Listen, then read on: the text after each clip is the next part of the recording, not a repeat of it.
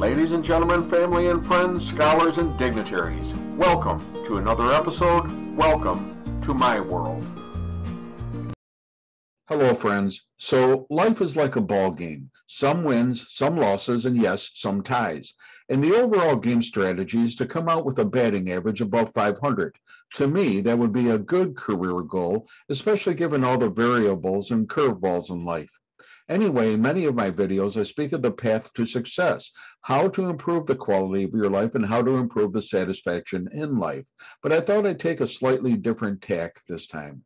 This time, instead of the do's, I want to try to define the don'ts, the four absolutes that I strongly caution against, as they can cause some blockages to your goals or even cause some outright catastrophes and disasters. So these then are four findings that even the experts say to avoid because they can cause a wide variety of damages. And actually, these were said by others who themselves fell into certain traps of life and who regretted their decisions even many years later. So here are the top four mistakes in life. First, not doing enough for other people. Yes, I know people, and there are a lot of them, who are people pleasers. They tend to do everything for everyone and often neglect their own needs in the process. But on death's door, when a person looks back on their lives in reflection, they really don't regret this. They look back and have a sense of joy and accomplishment. Why? Because they helped others in their journey. Maybe they were supports or advisors or other types of helpers, but they look back and see a sense of satisfaction and fulfillment, and that's part of a legacy to be proud of. You know, there was a man who had a near-death experience. Actually, he did die. He was clinically dead for about 10 minutes before they were able to resuscitate him. And he met Jesus in heaven, and Jesus had one question for him, only one question. He asked, "What did you do with your life?" And the implication, the answer Jesus was looking for, was for this man to say, "I helped others. I helped people along the way of my own journey."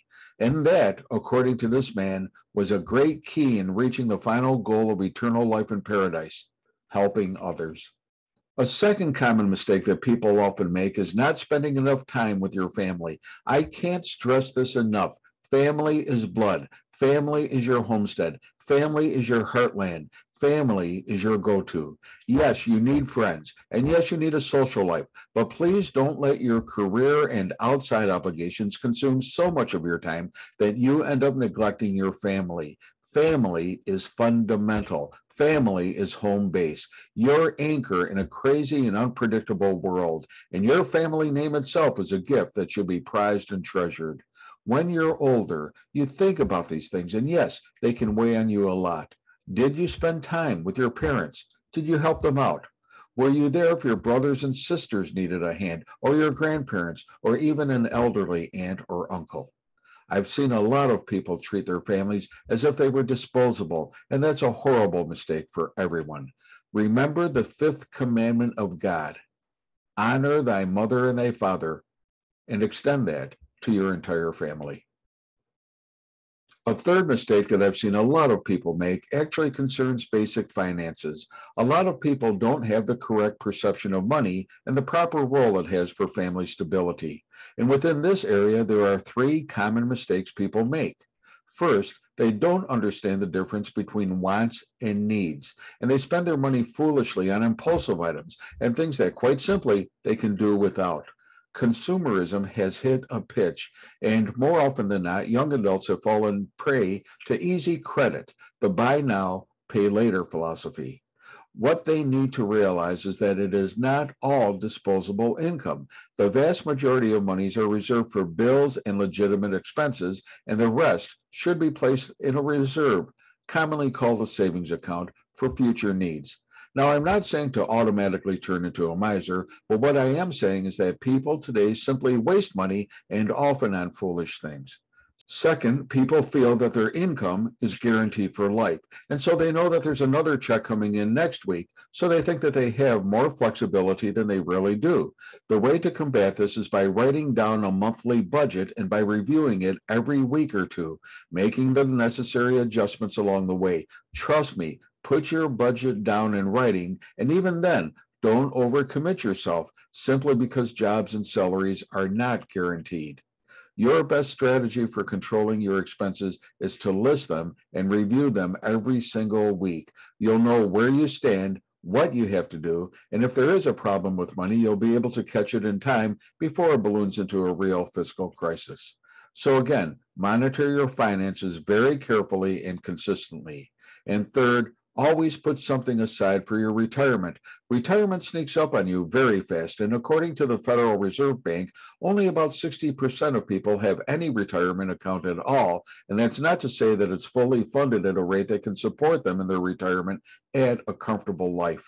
Listen, for some of us, it's easy to live while the money is coming in, but when it stops, that's an entirely different story. Plan for the future, plan for your retirement, and if you can afford it, put every dollar in and watch it grow. And fourth, one of the biggest mistakes I've seen people do is get into drinking, drugging, gambling, and even sexual addiction. Yes, I understand everyone needs R&R, rest and relaxation, and everyone needs outlets and a way to socialize, a way to make friends and enjoy camaraderie. But these things are not simple vices, but harbor on the edge of addiction, and the level of morbidity, mortality, family dysfunction, and social chaos they result in can never be overstated. It's not an exaggeration to say that perhaps 15% of the population are addicted to either a substance or an addictive behavior. And usually it starts innocently enough. Usually it starts even among friends. But before you know it, it explodes out of control. You know, Joseph Califano, former Secretary for Health, Education, and Welfare, once said that the number one cause of morbidity and mortality in the United States isn't heart disease, it isn't cancer, it isn't diabetes, it's drinking, smoking, and drugging. These cause more death and destruction than the next three greatest diseases together. Avoid these like the plague they are. So yes, there are other mistakes that people make that affect their lives, even years into the future. But from what I've seen and from what others have told me, these four are major mistakes that are best to be consciously avoided. Hey, be safe, be well, and may God bless.